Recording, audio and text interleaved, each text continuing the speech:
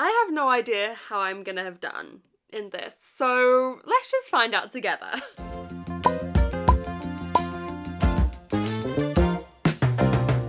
Hello friends, so if you have been watching me lately, you will have seen a vlog I did a couple weeks ago where I read my remaining 5-star predictions from 2 years ago that I still hadn't read yet. And today I just thought we would close the chapter on that 5-star prediction from 2 years ago and watch the whole video and react to how many of those books were actually 5 stars. I got Tom to go back through the video and cross-reference from my Goodreads what books I had read and hadn't. That's how I knew that I had 3 left. So I don't know what other books were on the list. I have no clue. I have no idea how I've done. Also, let's elephant in the room. I feel like this is the most revealing dress I've ever worn on my channel. I don't know how I feel about it, but it's a new dress and I really like it. It's all spring and summery. Okay, moving on. Eyes up here. So, shall we just begin? Let's just get into it. I really want to do this to see how well my predictions were. They could be amazing. My predictions could be spot on. I have no idea.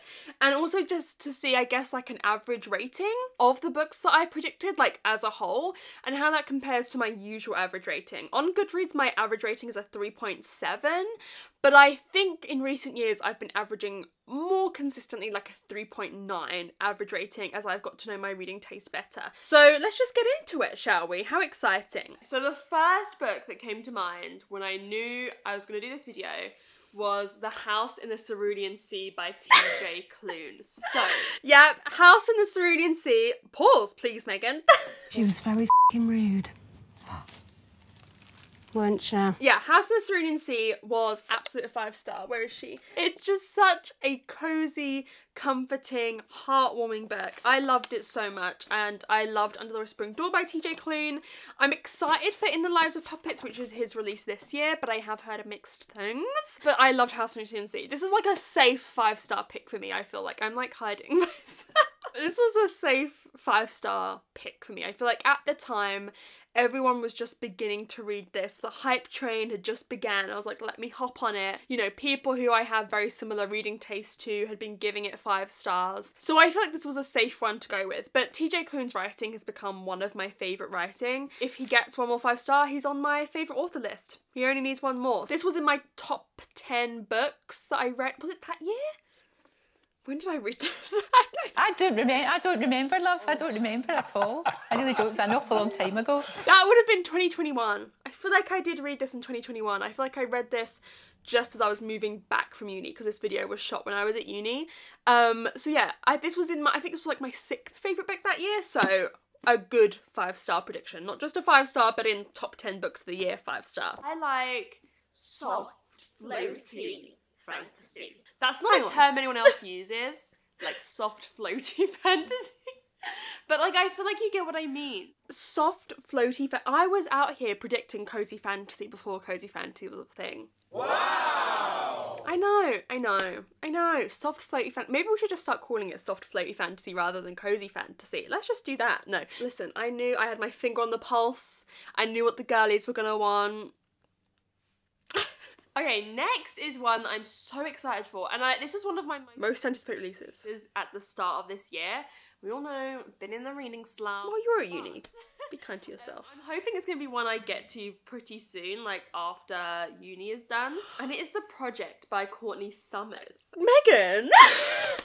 Absolutely another 5-star! Yes, The Project, absolutely a 5-star. If you've just seen very recently, oh my god, this is like full circle. I did a video with Courtney Summers because she's one of my favourite authors where she picked what I read. The Project was absolutely a 5-star. It made me stop. I always say I could open the last page of this book right now and I would cry. I would cry. If you don't know this one, we're following 2 sisters, one who it seems has kind of been drawn into this cult, and the other sister is trying to find her after many years of her being there, and she kind of gets sucked into the world of the cult, and particularly the leader, and like interviews him for her job, and I loved it. I thought it was incredible. I thought it really, you know, cult books are difficult to do well because I think you really have to keep in mind the people who have actually lived that experience rather than just sensationalizing it and using it as a quick, you know, aid to a thriller, like, oh my god, it's cult, whatever. I think you really have to write with compassion, and I feel like that's what the project really did. I also feel like it had Far Cry vibes, and Courtney Summers confirmed to me that she loves Far Cry 5, which, you know, this had the vibes of Far Cry 5. So I'm not saying I'm psychic or I'm really intelligent, but you could infer that. You're so clever. Oh my god, you're so clever. So yeah, 5 stars. I loved it. I love the sister relationships. I love the story. I love Courtney Summers' writing. 5 stars. I've said it before, I have a great video planned for this, but I don't have any other books for the video, like for the theme, so I need to like figure out what they are. But Mexican Gothic by Silvia Moreno Garcia. Oh, okay, we just read that for the video. You've just seen me read this. This was not a 5 star, but it was so close. It was a 4.5, which, like, you know, kind of is a 5 star, but we'll say not a 5 star. Mexican Gothic is right at the bottom of my horror shelf here, so I'm not about to get it out.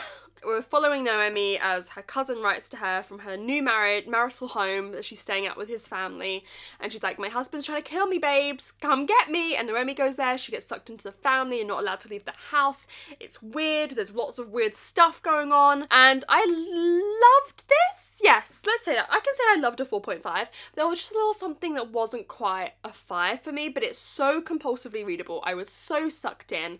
I loved the writing. There were a few twists and turns which really gagged me. There was a few moments, like, I feel like now that I read so many books, and if you guys, you might feel similar if you read a lot of books, where like it really takes a moment to shock me. Do you know what I mean? Like, for me to go at reading a book, it really takes a moment, and this had a moment. So yeah, I'm excited to read more Silvia Moreno Garcia. I have The Daughter of Dr. Moreau still on my TBR, and, you know, not a 5 star, but not a bad prediction. Next, we got a book that I speak about in every video about books I want to read. Oh, we've probably read this one as well in the video.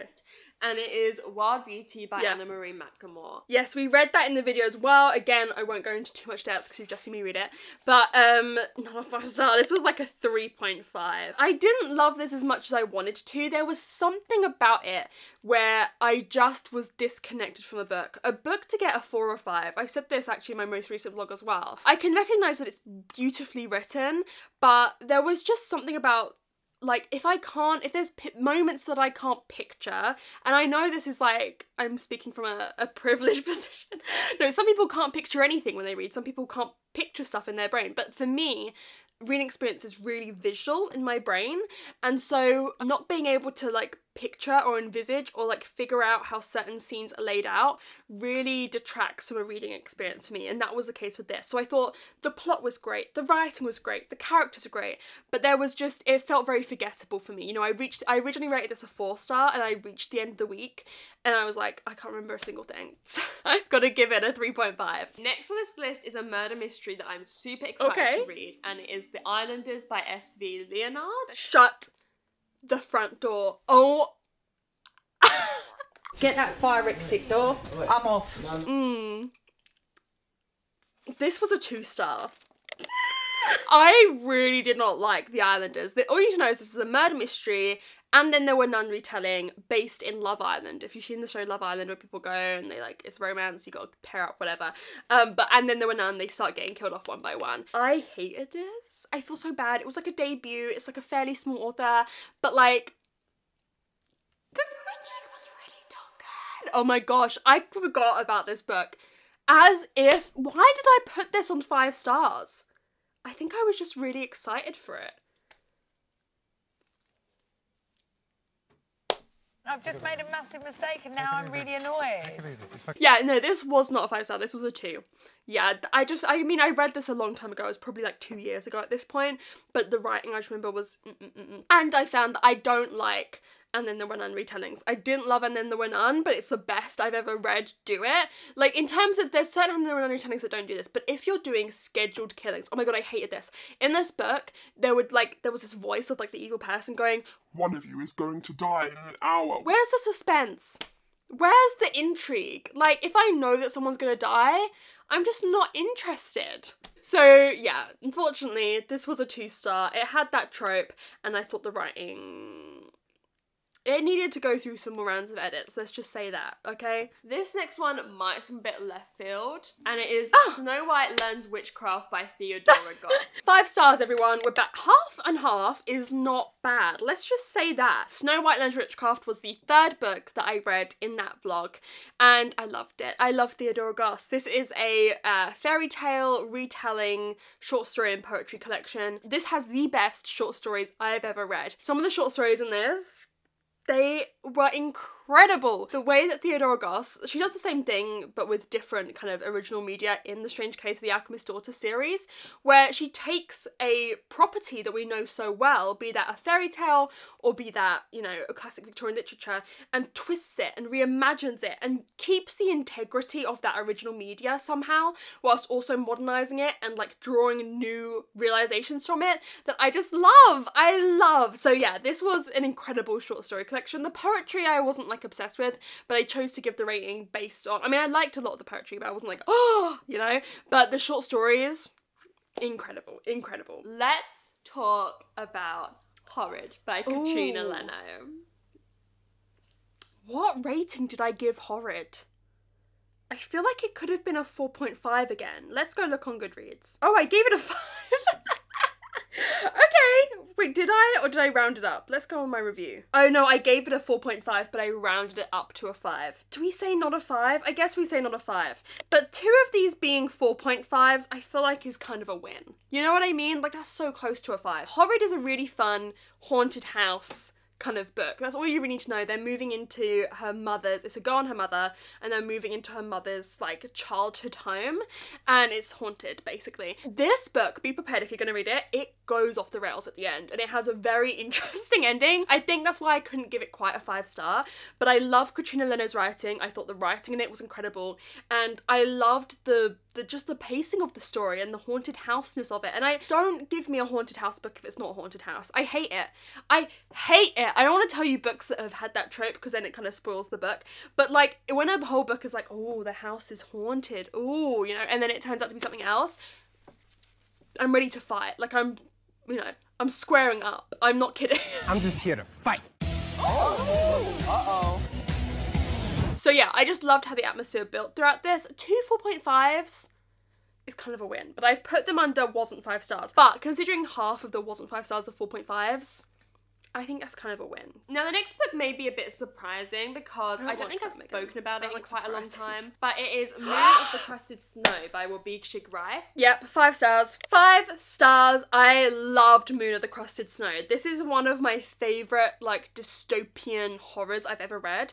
We're in this indigenous community as like the world kind of ends, but they're kind of disconnected from community. At first it's just that electricity goes down, but then they're starting to realise that like everything around them is breaking down, and I loved it. This book is really interesting because it's not like outright horror, it's classed as horror, but it's just like insidious and like eerie and like slowly this tension just like not even like slowly building, just like creeping up. Oh, it was so good. This is actually going to be a series, which I don't know how that's going to work considering I really liked the ending of Moon Across the Snow. It's a very open ending where like multiple meanings could be taken from how it ends, and I'm a bit nervous that like if the sequel answer some of those questions for us, that some of those, like part of the beauty of that, when I read it I thought it was a standalone, and part of the beauty of that ending is thinking, oh, I'm never gonna know what the truth behind that was, so I'm a bit nervous about that. But I loved this. It was such a good solid dystopian book. So currently we're half and half for was 5 star and wasn't. Next is another book I've been speaking about for a long time and still haven't read.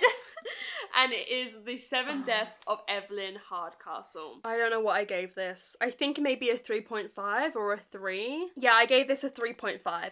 This didn't really work for me. This is like a murder mystery where Evelyn Hardcastle dies and our protagonist is waking up in the body of a different member of the people at this party every single day and reliving the day again from a different perspective and trying to find out who did it. And I think this book just got a bit complicated for its own good. I remember the like resolution at the end. I was like, this actually causes my brain to like spontaneously combust, like what the hell. I did after this read The Devil on the Dark Water by Stuart Turton, and I gave that a 5 star. I think that was good clever, but you can tell Stuart Turton has a lot of ideas and a lot of thoughts in his brain, and sometimes they work and sometimes they don't. I just think, yeah, the writing in this I didn't vibe with. The plot, it had so much potential. It's like this incredibly themed murder mystery book that is so different, but I just did not love it, unfortunately. And then the last book that I have on this list is currently one of my books that is wrapped up, for my wrapped up series, and it is Library of the Unwritten. I'm pretty sure I gave Library of the Unwritten a 4-star. So this is like this fantasy book where we're at the library in hell, and I've actually forgotten a lot of this book. Yeah, we're in library in hell, and these characters have to go on this, like, adventure to do with a book. I don't know how to sum this book up. I didn't even read this that long ago. This was a 4. I enjoyed it. I'm willing to continue with the rest of the series, but I'm gonna be honest, writing this down in this moment, I don't know what to tell you about it. It was good. It was enjoyable. The writing was fun, but I don't remember a lot of it, which is kind of telling. But yeah, I gave this a 4, not a 5. Anyways, I don't have much to say. So, in the end, 4 were a 5-star, 6 were not. But if you want me to count a 4.5 as a 5-star, because it kind of is, then we'd be 6 were a 5-star and 4 were not. So like, I'm okay with that. I'm okay with that. 4 solid 5 stars and 2 more being 4.5, I think is kind of big brain energy for me. Let's see what the average rating was. My average rating was a 4.2, which I think is not bad. A 4.2 average rating. This class of books was much higher than my average 3.7 or 3.9, which whatever you want to call it. A 4.2 is pretty high. So I'm okay with that. I thought I did pretty well there. So that was my reaction to my 5-star predictions from 2 years ago. I will be putting out a new 5-star prediction at some point in the next couple months. Finally, I have been waiting years to do another 5-star predictions video. I have waited so long. I'm very excited. So yeah, I hope you enjoyed this video. Let me know how you think I did. Should I class those 4.5s as 5s, basically? And if you enjoyed the video, please leave a star emoji down below. Let me know some of your 5-star predictions, maybe books that you thought would be 5 stars that ended up not being, and I'll see you guys very soon in another video. Bye!